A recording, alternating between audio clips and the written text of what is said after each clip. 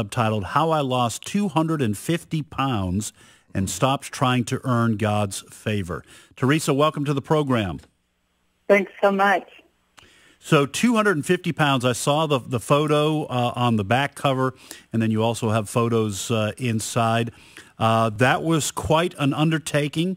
Why don't you tell us and tell our listeners and those who are watching online a little bit about the struggle that you embarked on? Yeah, I feel like I always felt like I was fat, but I look back at my pictures as a kid growing up, and I really wasn't that overweight. I wasn't a chubby kid, but I was just like 1 or 2 grades larger than everybody else, if you know what I mean. When I was in 3rd grade, I looked like a 5th grader, and so I felt, out of place and overweight and that kind of thing. And I don't know, just as I went through my life, I just continued to gain weight, and especially when I got out on my own and got married, and it seemed like that's when I really started putting on weight because I could eat whatever I wanted and that kind of thing.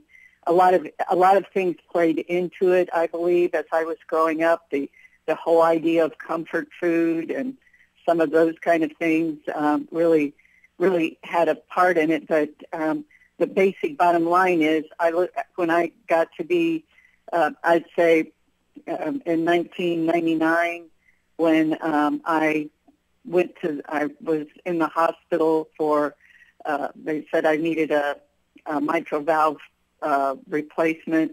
My weight was 430 pounds, and it had just, all of a sudden, it just seemed like, of course, I had struggled all my life, losing weight, gaining weight, going on diets, every kind of thing, and yet I never could get over some kind of pull towards sweets and breads and those kind of things. And, all of a sudden I look at it and I'm like, okay, how did I get here? And that was, it was a real wake-up call at that point in time, because the doctor came in and said, your heart is too big, your body is too big for your heart. Your heart was never designed to pump blood for a body of your size, and you need to lose weight or you'll be dead in 5 years. And so that was a wake-up call, and kind of the real journey started at that point in time. We're talking to Teresa Shields Parker. Her book about her story here that she's talking about is called Sweet Grace, a weight loss memoir, subtitled How I Lost 250 Pounds and Stopped Trying to Earn God's Favor. So the doctor tells you what you already knew, right? Basically, that you're way overweight and you're putting too much stress on your heart. And he was so blunt as to tell you you'll be dead in 5 years if you don't change. So what happened, and how does your Christian faith play into this? Yeah, the subtitle of how I stopped trying to earn God's favor plays into it, kind of like when I was overweight. I knew I was overweight, and even back in 1977, when the first time that I put in my journal where I had really prayed about my weight issue, and asked God, how do I get rid of this mountain of flesh? And at that time, I don't think I even weighed 300 pounds at that point, but I was gaining weight, and I was distressed about it, and God gave me a plan. He said, stop eating sugar, eat more meats, eat more lean meats, eat more fruits and vegetables, and stop eating so much bread. And so I wrote that in my journal, and when I wrote it, I remember just dismissing it because I couldn't do the first thing. I couldn't stop eating sugar. It was just like this overwhelming pull towards the sugar. And, it's one of those things where I might eat supper and we might have a dessert, brownies, say, and there would be half a pound of brownies left after supper was over, and I wouldn't be hungry, but I couldn't leave them. I couldn't not eat them. it was like the sugar addiction had taken over my life.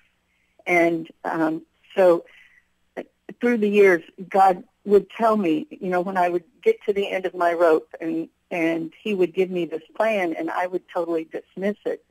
But when I really went through the whole, trying to lose and not being able to, and I would lose. I'm a pretty good dieter. I can lose weight. It's just that I hadn't set my sights for lifestyle change. I could lose 100 pounds, and then I would gain it back plus more. Once I hit my goal, it would be like, oh, great, celebrate, and now I would just go back to it.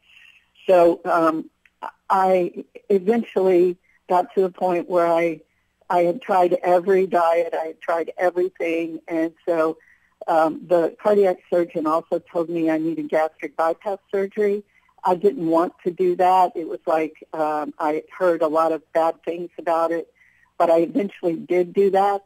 And I lost weight, and then as soon as I could start eating sugar again, I did that. I started eating sugar again, and I started gaining weight again, and I was back up to the morbid obese category, and I realized now I have ruined myself, essentially. I have tried every single thing known to man to eradicate this issue, and it hasn't helped. So, you know what? I went back to what God had told me originally, and I realized, okay, if this is God's plan, then, and if alcoholics can get free of alcohol by stopping drinking alcohol, maybe I can get free of this pull towards sugar by stopping eating sugar. And so I started that journey. I just started walking towards it, and with God's help. And it seemed like the minute I made that decision that I'm going to do this, and I'm going to do it for the rest of my life, and I don't know if it's possible or not, but what else do I have besides doing what God has already told me to do? Teresa, we got a couple of minutes left here. I'm sorry to interrupt you, but so how much do you weigh today? I weigh about 167 pounds. So you lost from 430 down to 160? 67, yeah. Now, was it a combination of exercise and getting off the sugar addiction? Yes, it was. And prayer, a lot of prayer.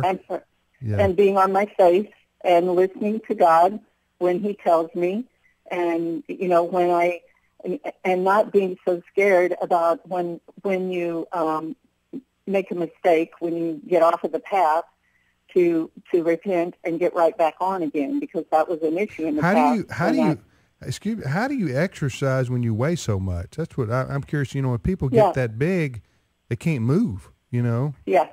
We have this wonderful indoor pool in our town, and I love it, and I go there and I walk in the water.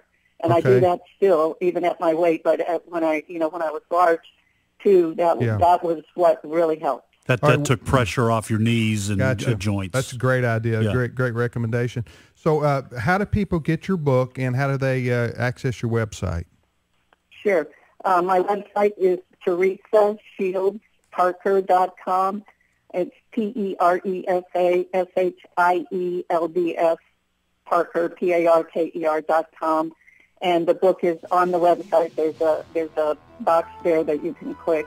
Okay. There's also a free chapter that you can download. The book is called Sweet Grace, a weight loss memoir by our guest Teresa Shields Parker. And again, go to Teresa Shields with an S, Parker.com for all the information. You can order a book from Teresa there and check her story out. Teresa, we're so happy for you and new life, and obviously you're here to give glory to the Lord for helping you, helping you along the life's path. We all have our struggles, and yours was weight, and you got it under control through the grace of God and through your hard work and dedication. Thank you, Teresa. Appreciate it. Thank you.